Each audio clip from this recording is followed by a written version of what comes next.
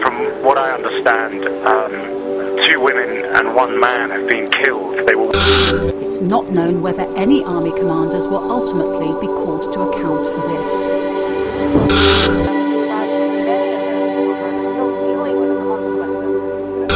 One petrol bomb was thrown in. Banks, of course, symbols of capitalism, have been targeted throughout these protests. And I think just judging by how badly the interior of the bank has been gutted by the fire, I imagine it spread pretty quickly, and as we know, 3 people trapped inside. Their bodies. Have you ever sat and watched the news for more than 10 hours? Well, I don't advise you to do it. Although that's one of my favorite things. Just because I, like the rest of you, like to experience war, famine, death, cancer, recession, depression, misery, and all of those inhumane qualities vicariously. Passiveness, if you may call it. But isn't it good to be non-existing in the decadence of our society, where people's misfortunes have become a commodity for TV, where our mishaps have become a product for televised TV networks, just to grab more money from our bloodlust nature?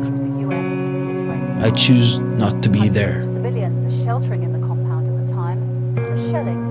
And where do we, the masses, stand in the face of this horrendous nature of our fellow man crimes?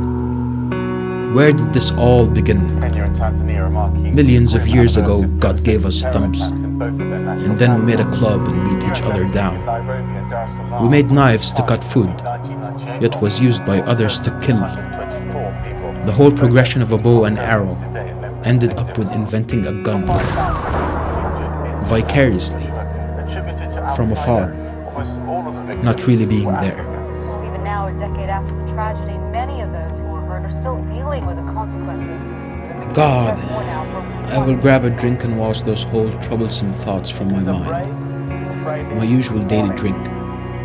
The drink that reminds me of one thing, that I might not be part of the solution, but surely I am not contributing to the problem, because simply I am not there. 15th, 2009, and a United Nations compound in Gaza comes under fire. Terror for everyone inside as artillery shells rain down. The devastating embassy attack in Kenya in 1998 left the city continues despite repeated telephone calls from the UN to the Israeli army. Hundreds of civilians are sheltering in the compound at the time, and the shelling is threatening to blow up several fully laden fuel tankers. Now, in a report, 5,000 injured, but the victims, 10 years on, say the US government owes them direct compensation. The United States has a moral obligation. There was no direct financial. Anytime you see humanitarian catastrophes, we are the most powerful nation on earth. We have the most stake in creating a order in the world that is stable and in which people have hope and opportunity. And when you see a genocide, whether it's in Rwanda,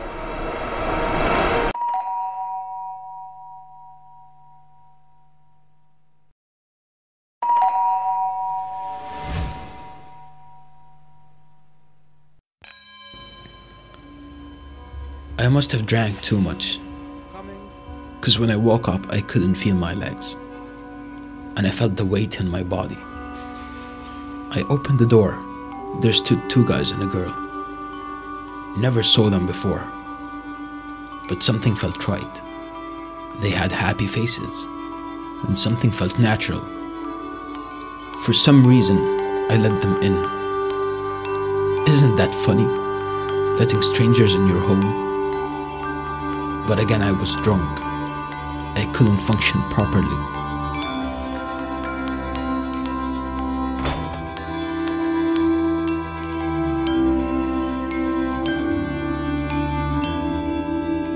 The strangers wandered around. They seemed happy. Rhian, thank you. Time and again, children have shown the capacity to commit heinous crimes. So when should the decision be made to try kids as adults? Right now, Colorado lawmakers are looking at that question. Tonight, KKTV 11 News reporter Stephanie Ross takes us back to one of the most shocking murder cases here in southern Colorado, and also asks the question, are some murderers too young to serve life sentences? In the early morning hours of December 17th, 1992, 15-year-old Jacob Ind slaughtered his mother and stepfather in their Woodland Park home with the help of a friend. My whole courtroom smelled like blood for 2 weeks after. Pamela and Kermit Jordan were shot first in their bed by 17-year-old Gabriel Adem. They were stabbed, then they struggled. Jacob finally finished the job when he grabbed his stepdad's .357. And to this day, I consider it one of the more gruesome crimes of murder.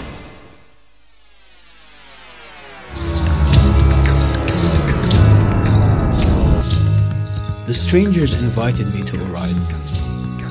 What kind of a ride, I asked. They said a magical one, and I accepted.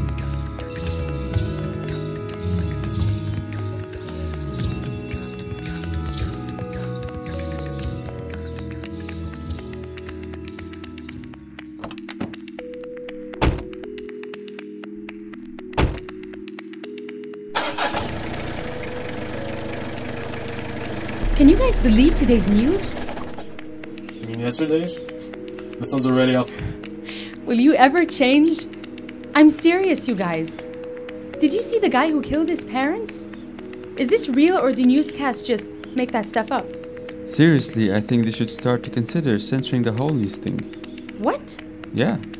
What do you mean by censoring? At the end of the day, this is a newscast. People should be aware of what's happening around. Yeah, I know, but the news is becoming more violent and inhumane by the minute. And some children can be exposed to such a shocking truth. Excuse me, but I don't see the necessity in the whole news thing. How does it help me anyway knowing that thousands of Palestinians are being murdered every day by the brutal Israeli forces? I disagree and with that you. kid who killed his parents. Do you think my day would be any different if I didn't hear the news? Soon he will be hanged. So what's the big deal? We lost a moron. Traffic can get any easier because of that. What about you? What do you think? Me? I agree. Which part do you agree with? All, I guess. Why don't you share your views on the subject matter with us? Are you shy? No, I'm not shy.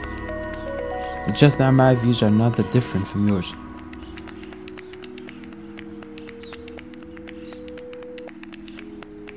Are these people real? How did they know exactly what's going on through my mind? Is it coincidence? Because if they are real, then these people are my perfect companions.